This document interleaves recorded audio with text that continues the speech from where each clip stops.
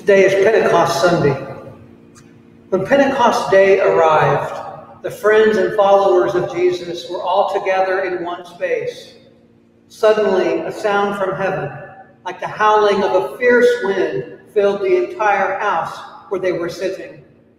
They saw what seemed to be individual flames of fire alighting on each one of them.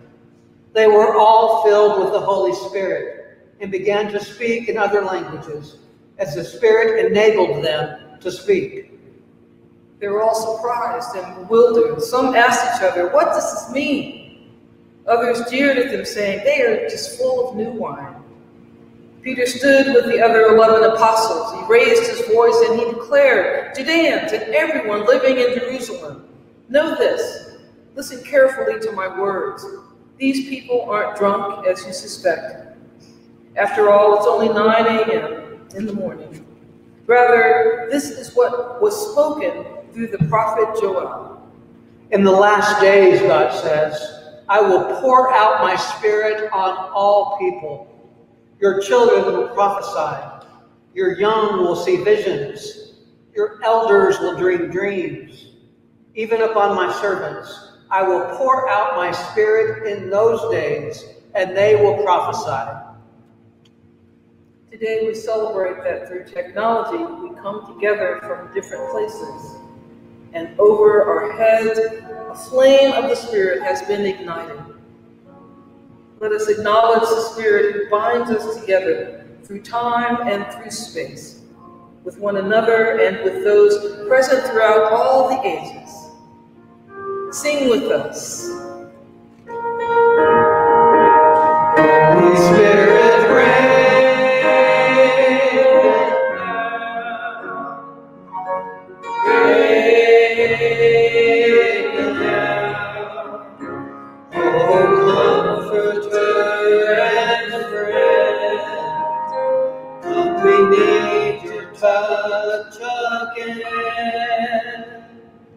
The day of Pentecost began a flame in the hearts of the people, giving them the confidence to go out and proclaim the good news to people all over the world.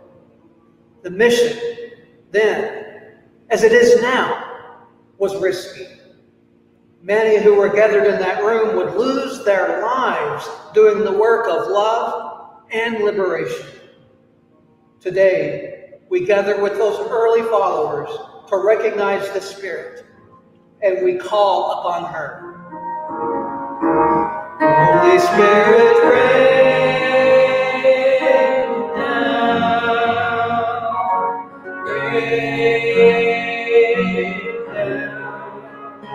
Let your power fall, let your voice be heard. As we stand on your word, Holy Spirit, rain down. I invite you to place your hands on your belly. Take a deep breath in and feel your stomach expand. Every time you take a breath in, consider it an invitation for the Spirit to dwell even more deeply inside of you. Breathe.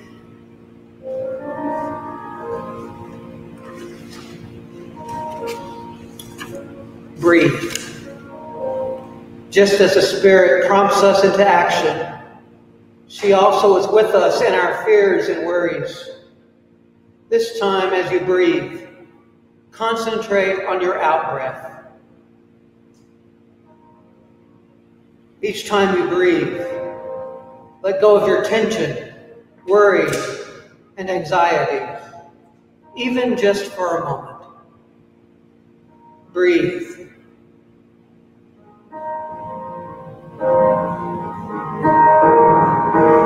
Holy Spirit, rain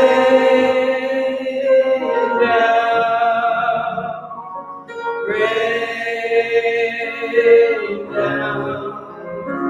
Oh, comforter and friend, come, we need your touch again. Holy Spirit,